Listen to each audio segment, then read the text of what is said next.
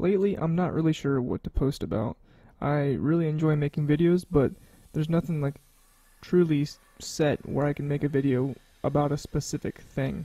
I just go to the shop and I make whatever is needed for the day. So I thought maybe I would try making videos where I kind of just recap of what happened for the past week.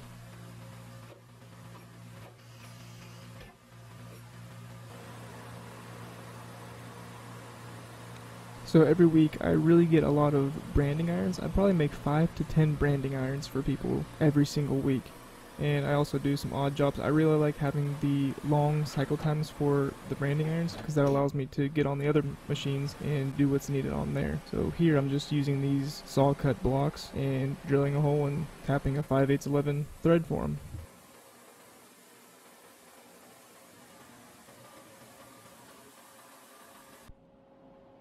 Most of what you see and are going to see on this channel are these branding irons, and the story behind this is I just made a post on Etsy before Christmas and it kind of took off. And now I sell them through my website and hopefully soon to be Amazon.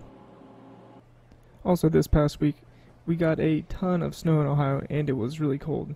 And the shop is real nice and toasty. I keep it at about 60 to 65 degrees. And it was just kind of crazy. It was really cold, a lot of snow, a lot more snow than usual. While I've been machining a lot of these branding irons, cycle time improvement has been a huge deal for me, while also not breaking tools. So it's kind of a love-hate relationship with time and how long it takes. Basically now I do a lot more roughing and a lot of rest machining. But then again, it's not too bad because it allows me to step away from it and go to other machines like I said before. Here I'm just warming up the lathe and getting it ready to go. Not much to see. I can never see through the window. I do a lot of like testing with the door open, but after that's done there's not much to see until the part's completely done. Here's just a little round piece with a 1032 thread on it. And then back to the Tormach to tend to the branding iron that's made. So after that's done engraving and doing all that stuff, then I flip it over and drill and tap a hole for the whatever handle it's getting.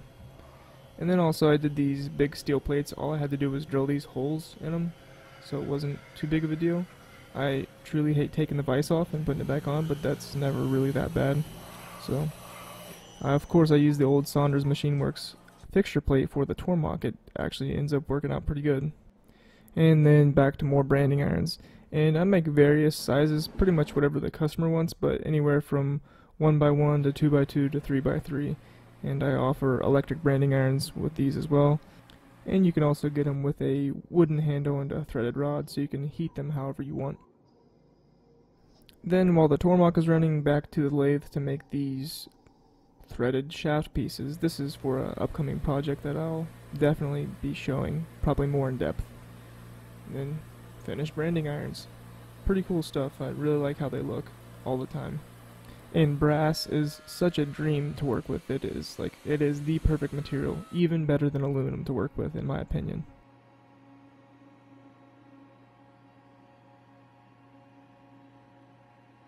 And lastly are these plugs here. So I basically cut everything out to size on the lathe, and then I ended up putting them in the mill with a 3-jaw chuck to profile everything out, because I didn't have the correct lathe tool, which I've now ordered to do like internal spherical profiling. And now that I have that, it's going to work out much better. So the original part is on the right and there's a hole in it, and I guess the customer wants to put his own holes in it or test out other holes. I'm not really sure, but here it is. Pretty cool stuff.